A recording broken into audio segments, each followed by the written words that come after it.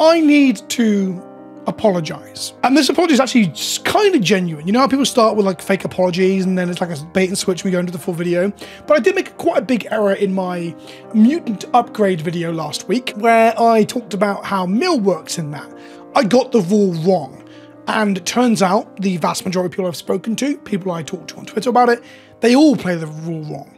To the point that I think the rule probably needs to be changed or cleared up. Either way, the first rule I'm going to talk about in this video is clearing up that interaction. And this is going to be 5 other mistakes that I've noticed in recent content that people talk about that the vast majority of players make. These are mistakes that I almost guarantee if you're watching this, you've made one of them recently or you've made one of them at some point.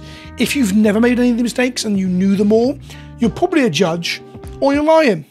One of the two. But on the topic of mistakes, before we get into the video, have you backed Magali's Kickstarter yet? Because it'd be a mistake if you haven't. That's right, one of the best artists working in Magic at the moment. Her portraits and character work is outstanding. She's famous for cards like Torch of Defiance, for example. And of course, everybody's favourite Narset that stops you drawing cards. Her new Kickstarter is running till mid-March and already hit some of its stretch goals. There are playmats and artist prints on offer, and the playmats are what tickle my fancy. All of them have had their art extended to fit the playmat, and they're going to be the stitched edged Ultra Pro like premium mats, and it's all been done by Magali herself. Most excitingly, we've got the box art from AFR which shows Dritz versus that dragon whose name I can never remember, her incredible take on Huntmaster of the Fells, Liliana Walker Dead, and most importantly this extended art Narset Parter of Veils playmat that goes so hard. This is gorgeous. There are limited edition playmats, there are prints, there is so much on offer here as part of the Kickstarter, and it's being run by Original Magic Art as well, who've done Kickstarters in the past that I've worked with that have all been incredible and fulfilled successfully. If you want to get involved, there'll be a link in the description below to go across the Kickstarter. You've just got 3 more days to go. Look, I'm just going to cut the music and be really clear with you. You got 3 more days to go as of this video coming out. This is like a last call. So don't make that mistake. Don't make the rules mistakes in these videos, and don't make the mistake of not backing the Kickstarter and get yourself one of these gorgeous playmats if you want one. Anyway, on with the video. The mistake I made in the video about the mutant deck is I talked about cards that trigger on mill and old mill effects that aren't keyworded as mill. I recommended Consumer Aberration, which I will still hold as being a card that is good in the deck. It grows when you mill and it does some milling, but it doesn't actually do milling.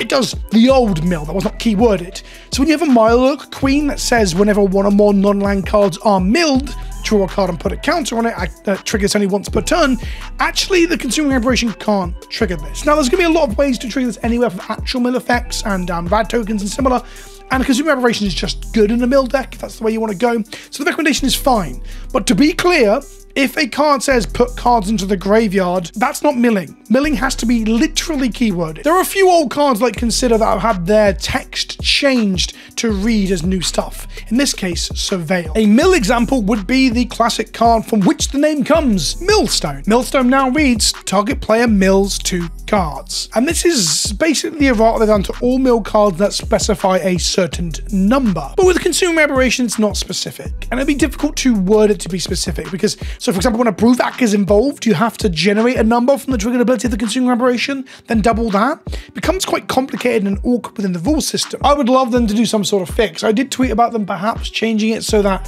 whenever a card moves the top of the library into the graveyard, that counts as a mill 1, but that's probably not very elegant and causes more problems than it solves. I'd actually rather they just errated some popular and powerful old mill cards that don't cause problems. For example, if Consuming Aberration was changed to say mill, simply because I want the new toys to interact with the old. That's the only reason. But either way, beyond what I would like to change about Magic, which is a rare thing I ever say, I want to change formats and attitudes, but I rarely ever ask that the game rules be changed. So this is an unusual one for me.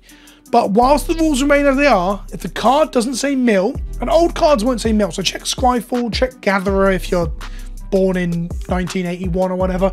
But yeah, check one of those online resources to check if your old card has been errated since, and use the errata text as we go. Like I said, Millstone. No one's playing it, but it says mill. As a rule of thumb, if the card has a set mill number, it has been changed to say mill that number. Where, like a Mind Grind or Consumer Aberration, it doesn't, it hasn't. Next up, proliferation of players. When a player proliferates, they choose any number of players or permanents with counters already on them, and then put another of each kind of counter already there on those players or permanents. So in short, I went through this when talking about energy counters and rad counters already, but the mistake is so common that I want to do it a third time to really reiterate it. But in essence, when you choose an object, whether that be player or permanent, to proliferate, you increase the counters of all types that are on it. So for example, the player, you can increase experience, poison, energy, radiation counters, okay? If it's a permanent, if they've got a +1/+1 counter on it, and they've got a shield counter on it, and they've got a charge counter on it because it's some weird artifact or situation, then all of those grow as well. It's quite a rare occasion that you see that on permanents, but it can happen. So for example, there might be a chimeric egg in play, and it's got a -1/-1 counter on it from where it was a creature earlier that got one from a wither creature. Yes, this example is complicated, and you might want to proliferate it to shrink it further down with those -1/-1 counters. So you go to proliferate it to shrink it, but it also might have charge counters on it because they can store a lot of charge counters on them, and thus you cannot choose to shrink it for the beneficial to you and not grow the charge counter beneficial to your opponent. You have to grow both of them. That's just how proliferate works. Next up, let's talk about Teferi's Protection, a card that is often cast and the player casting will say something along the lines of, ignore me, I'm not here, or nope, I'm gone. That's not true. You're still there. You just have protection from everything. But I guess really this isn't just about Teferi's Protection. The other really common case of protection from everything we will see now in games of Commander and in a lot of 1v1 formats is the One Ring. It gives you protection from everything. But some of the examples I'm about to give you mean you can get around protection. Protection doesn't stop everything, weirdly, even when it says protection from everything. As a quick note on how to understand or remember how protection works for both creatures and players, it's an acronym called DET. Damage, enchanted or equipped, blocked, or targeted. In the case of a player, the blocked never comes up. Enchanted means you can't put a curse on them, but for damage and targeting, it's as clear as it says. If you had a spell that did damage to all players, they can't be damaged. If you were to target them with a spell, they're not a valid target. That's what protection means. What that means in practicality is you can still lose life to a lose life effect because it's not damage. Although when a player has protection from everything, it can still lose life. If you Teferi's Protection, you actually can't lose life because Teferi's Protection says your life total can't change. An example of a situation where you might have protection from everything but still lose life is the One Ring. And you also get hit for effects that don't target. So for example, if someone says choose a player, they can choose you. Fact or Fiction is an example of this. On top of that, your library is still there, so if something mills each player, you still get milled, although you can't be targeted. Nothing tends to target a library. Normally, if you're going to search for someone's library, like with a bribery effect, it will target you, and thus cannot. More on bribery in a moment. But your graveyard is also there too, so if someone wants to reanimate one of your things with a rise from the grave or reanimation effect, they can do so. Those things are targetable. Furthermore, you can be attacked. You won't take damage, because damage can't be done to you, but it will trigger on attack effects. For example, Captain of Enemy Storm, Trigger to Treasure. So a situation where you're the last player left, let's say you're playing 1v1 or a commander and another player's dead, and that player really wants their treasure token to get to that critical mass of mana, they can still declare an attack even if it won't do damage to you. But beyond that, some cards say damage can't be prevented. Like for example, Questing Beast. In amongst its text, in amongst its incredible wall of text, it has this line here. Combat damage that will be dealt by creatures you control can't be prevented. Someone might think they're sitting pretty behind a protection from the One Ring, and then you just hit them with a Questing Beast and a bunch of creatures. Damage can't be prevented. They're going to get hurt.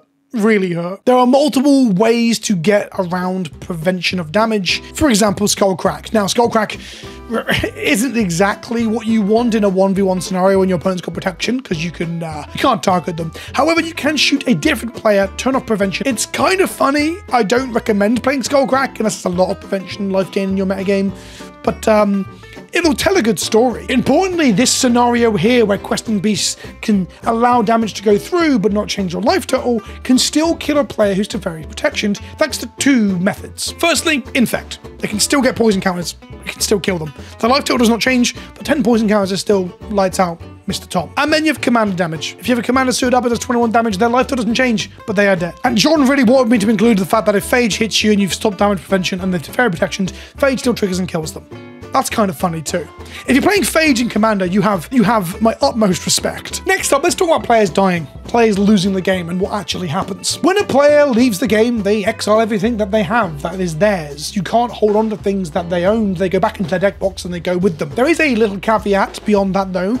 Before we exile everything, the player who is losing the game, they end any gains control effects. So for example, if they've Agent of Treachery something away from you, you get it back, because all game control effects end. However, Your Honor, there's an objection to all this. There's some complications. It's only on game control effects. So for example, if you were to steal something with a reanimate, as we mentioned earlier when someone's Teferi Protection, that card was not gained control of, it was just put back into play under your control, and thus it gets exiled. Furthermore, there's more of these. Bribery. Bribery, weirdly, on the research for this video, I found out doesn't say gain control of. I just assumed it did. I don't know why. It just feels like it does. It doesn't. So if you don't gain control but kind of gain control by putting something to play out of someone's library via a bribery effect, and then you lose the game, that card goes back to your opponent. If you bribery someone Ulamog and then they kill you in response, or not in response, but as a recompense, they get the Ulamog back. That's something I really didn't know until I started to research this video. Further to this, when a player loses, their turn still proceeds. They get exiled and everything leaves, all gain control effects end, and they go back to the player who controlled them before. By the way, that's another clarity effect that I almost missed out. When you end a gain control effect, you end a gain control effect. So if I gain control of your creature but you'd stolen it from someone else, it goes back to you, not the person who originally owned it. It doesn't go back to the owner, it just ends the gain control effect that I have put it under. So if I stole something that was stolen, the original stealer gets it back. But beyond that, there are steps in that turn. They don't go away, they don't disappear, they don't get exiled. So that means if you have an end of turn effect, a trigger like a flicker whisper returning something, or as a really weird example, a Kuon Ogre Ascendant, it will still trigger in the end phase of the player who has died, because that phase still exists, that turn still happens. And also I checked this, because I was doing another sanity check on my Discord, Kuon Ogre Ascendant will see creatures that died under the control of the player that lost. The player that was eliminated, they were eliminated via damage, a state-based effect, as were the creatures, they all saw each other, it all happens together. Lastly, we have the one that my comment section is convinced I'm getting wrong every time I say it, so I'm going to say it again. Replacement effects only replace the part they specify. This is about Academy Manufactor, a card that I talk about way too much at the moment.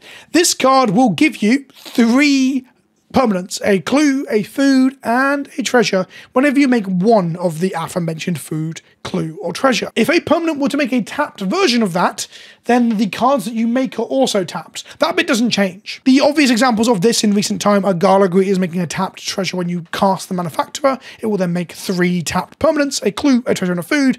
Or more recently, we've got Nuka-Cola Vending Machine is a card that I can't stop talking about, thinking about, and wanting to play. That will, when you sack a food, create a tapped treasure, and thus make you a tapped treasure, tapped food, and tapped clue. The tapped part doesn't go anywhere. It doesn't replace that. It only replaces the permanent being made. And again, it's just, it's like fucking tradition at this point. Someone's going to tell me in the comment section below that I'm wrong about this. And I'm not. And those are 5 things that you've probably got wrong. I think I've got all of them wrong. I don't think I've ever fucked a Teferi's Protection up, but it's probably been a situation where I have, and I just didn't realise. If you know any others you want me to compile into a video, let me know in the comment section below, and I'll see you in the next one. Ta-ta for now.